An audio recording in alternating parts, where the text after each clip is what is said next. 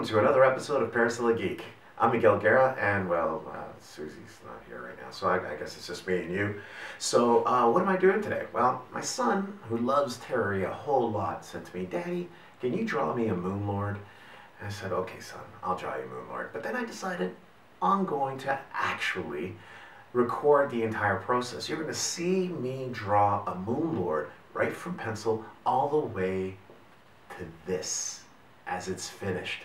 So please join me and get your geek on and check out this episode.